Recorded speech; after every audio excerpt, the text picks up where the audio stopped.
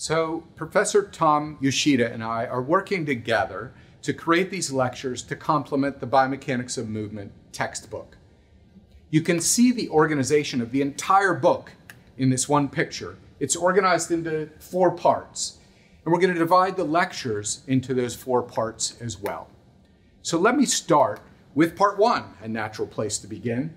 And in part 1, we're going to talk about locomotion, walking and running. And we're going to use very simple biomechanical models. In walking, for example, we will use an inverted pendulum. And in running, we'll use a spring mass model.